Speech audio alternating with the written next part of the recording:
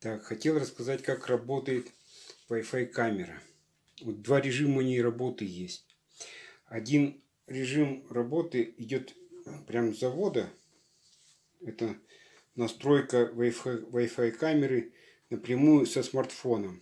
Вот такая в программе обычно. Это скриншот с программы. Вот галочка стоит. Это заводская настройка. Это название Wi-Fi соединения образуется с таким названием. Вот. Берете, подключаете Wi-Fi камеру или к блоку питания через 220 вольт или по повербанку. Вот как бы Wi-Fi камера так и так будет работать. 5 вольт. Она создает Wi-Fi соединение под названием, как я указал, вот на скриншоте тогда.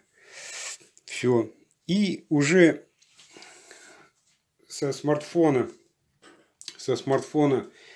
переходим в режим настроек Wi-Fi соединений на смартфоне и находим Wi-Fi соединение, созданное Wi-Fi камерой, и подключаемся смартфоном к Wi-Fi соединению. Потом запускаем программу. В нашем случае это программа, допустим, V380 Pro. И уже по программе мы видим изображение. Можем нажать кнопочки там «Записать видео», «Сохранить его». Вот. И уже видео в виде файла со смартфона можно уже отправить в интернет. Ну, там на YouTube. Какие сейчас есть еще там тиктоки. На тикток. Там, не знаю, еще какие-то штучки. Вот. И это самый простой вариант работы Wi-Fi камеры. Он идет вместе прямо с завода. Такой вариант настройки.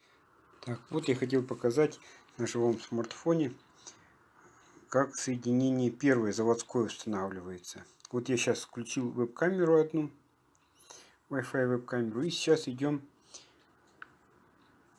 подключение, Wi-Fi подключение. И там сейчас у меня, допустим, подключено смартфон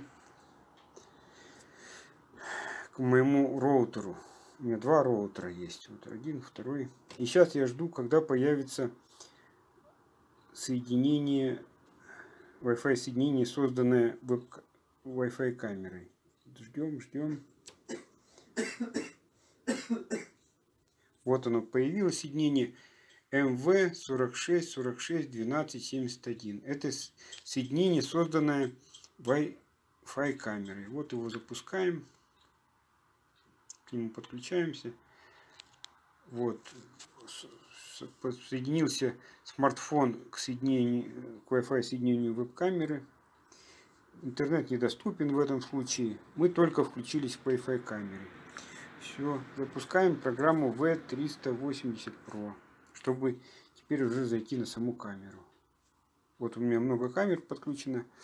Вот эта вот вторая камера, это как раз и есть, видите, значок Play. Значит, камера доступна. Вот заходим в нее.